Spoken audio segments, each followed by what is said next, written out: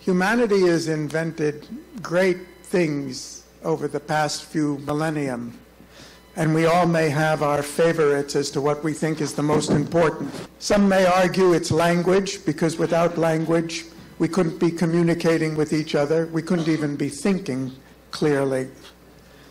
Money. Without money, we couldn't be relating beyond the local level of those we know and exchanging and creating the enormous prosperity that's being created, unfolding in the world today, and linking humanity in unprecedented ways.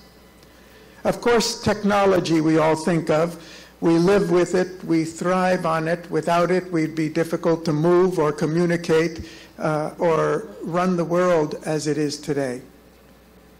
But I would think that up with all of these, and I would even say beyond all of these, the most important, the greatest, most important invention that we have is education. Education is the instrument that we human beings have created over millennium to take the essence of all our past learning, all our past experience, organize it, consolidate it, systematize it, and pass it on to the next generation so that the youth can start off with the benefit of all our past experience rather than having to start from scratch, reinvent the wheel, and make all the mistakes that humanity has made in the past. And that means that those of you here, we have convened here leading educators who have been working in this field for decades, who are dedicated to improving this.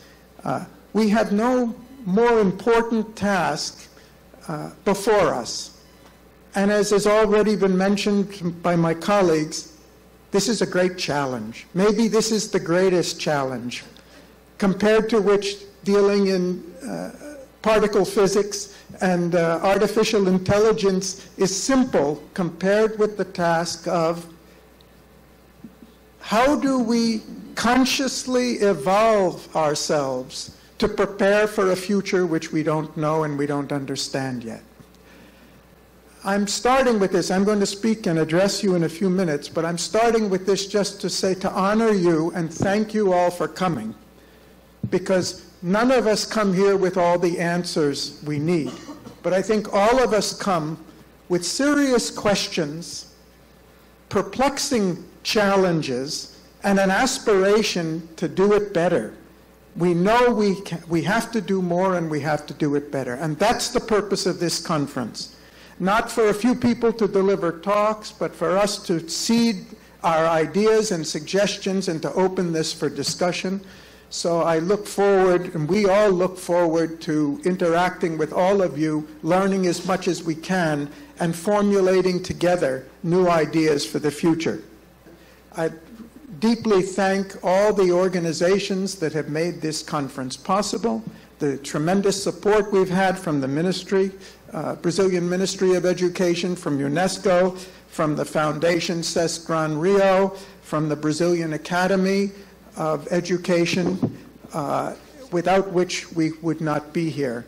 But the real thanks will go to all of you who contribute to making this the most significant, important of the number of dialogues we've been having around the world, so that we can carry messages and ideas from here to other continents. Thank you.